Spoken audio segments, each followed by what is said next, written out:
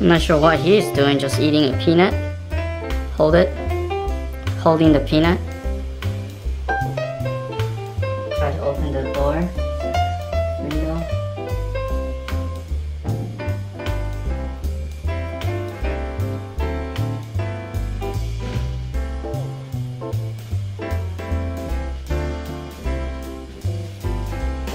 Took the peanut and ran right when he heard the doors opening, the windows opening. This is a unique video for today. This squirrel came back 9 times. I shot it 5 times and it lives. So you guys get to enjoy how he survived. And the biggest issue is my scope is not 0 to the ammo I have. So for the ammo, you can switch 10 shot cartridge. Wait, watch this shot. Missed. It dropped a little low.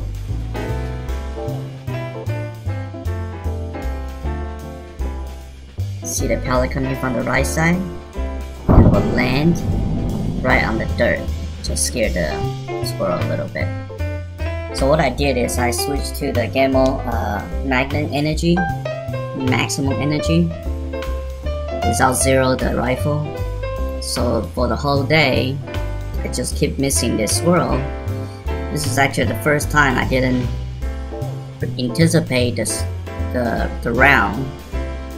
It's gonna be so much off. Sometimes just by different weight from H&N. The drop rate is about the same. Within alignment, up and down. But for the H&N switching to Gamma, it's not just up and down, it's left and right. Later on, I will show you. Watch this shot again. Missed. It was so far off from where my laser and my 0 is from the H&N. Watch this. See where I was aiming at the squirrel? And the squirrel is running away. But the squirrel running away, you can tell the pellet actually went up and right corner from where the laser is. It's like 3-4 inches away. And the squirrel just happened to run the same direction where the ammo was shooting at. But that's not where I was aiming. It was kind of lucky if I did actually end up kill the squirrel this way. But you have to 0 your ammo every time you switch. Even if I can switch many cartridges with different type of ammo. That was my whole goal, is getting all the different cartridges. Now I'm kind of disappointed by switching the whole different brand, the entire different shape of the pellet. It was so far off from where I was aiming. So this particular magnet round, it's a pointed tip with a kind of little double fin. It looked like a penis to me, I guess. So with a little stripy thing on the bottom, like a fin. And it is a little lighter. I believe it's only 15.43 gram compared to H&N. But it shoots totally different. This is the 7th time it came back. It scared away a few times, shot a few times. Watch this.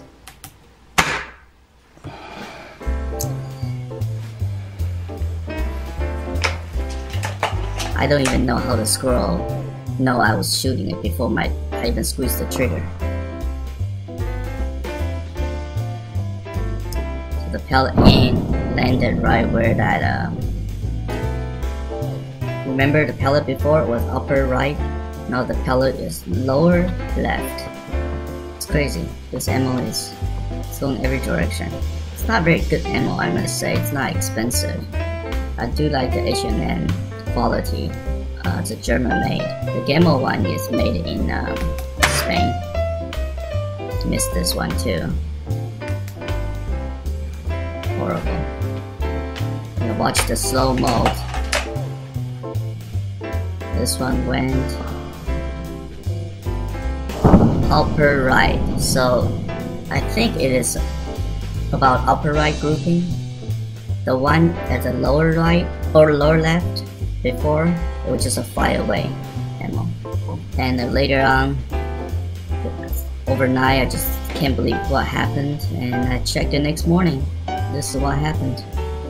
I was shooting, target just tried to re-zero it. This is the aftermath, how I can do it. That's where I was aiming. There's no pellet in anywhere, it's all on the upper right. And this is where I finally zeroed, and never get to the red dot. It's just all around about 1.5 inch around it. So even I zero the scope to the ammo is just going every direction. It's not consistent. The grouping is too wide.